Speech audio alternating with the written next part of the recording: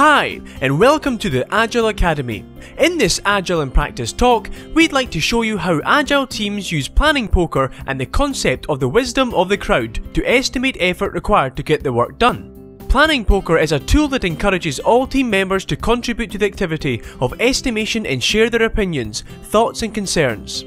Estimation happens after prioritizing the work using the Moscow method. It's essential to have the people who are going to do the actual work in the room and they feel empowered to speak. Over the last few days, Susan, the business analyst of the team who are delivering a new employee performance review system for the HR department, has captured the requirements on story cards. Susan and Jen, the product owner, joins the rest of the team to elaborate on the user stories on the story cards. This helps the team to get a better understanding of how much work might be involved so their estimates are more accurate. Bill, the team leader, explains how the team will now start to estimate the work so they can get a high-level look at the total effort required. So team, let's play some planning poker. Poker? Bring on the cards! Poker is my favourite game! Planning poker involves a whole team and uses what is called the wisdom of the crowd. As it turns out, a diverse group of people actually get closer to an accurate answer than any one expert. In the same way, planning poker brings multiple diverse expert opinions together. Bill, as the Agile team leader, explains to the team about planning poker. Okay, here's how planning poker works. All team members get a deck of planning poker cards. Each card in the deck has a single number on it. If you think the story we are estimating is small and easy to get done, you choose a low number. If you think it requires a lot of effort and the story is big, you pick a card with a high number. As you probably have noticed, the numbers on the cards are not in the order of 1, 2, 3, 4 and 5.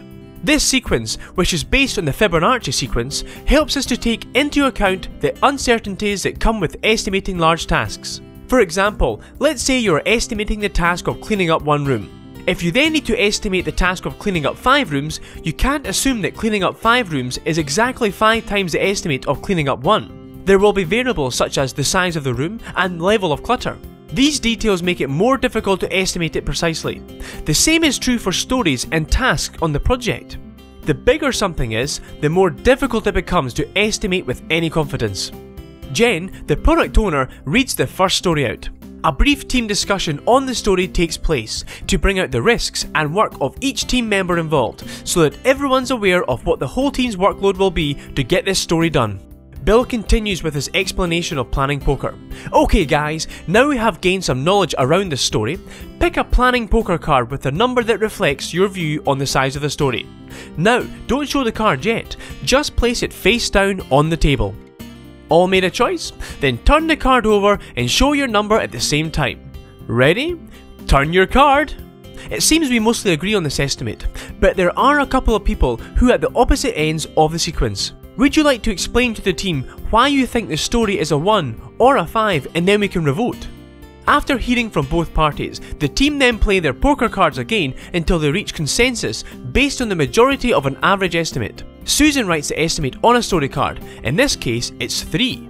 Now that we have an estimate for one story, we can then set the rest of the stories against it and come up with a relative estimate for all of them. The team finishes the planning poker game and have all the story cards estimated.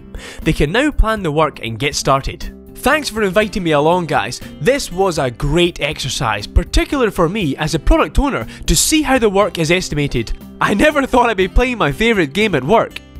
When Agile teams estimate, they don't try to be accurate because change is inevitable. If you want to learn more about Agile, the Agile Academy offers a range of courses delivered by accredited trainers and lots of open source material, which you can find on our website. If you have any questions, also feel free to contact us on our website or drop us a line on Twitter. Thank you, and enjoy your Agile journey.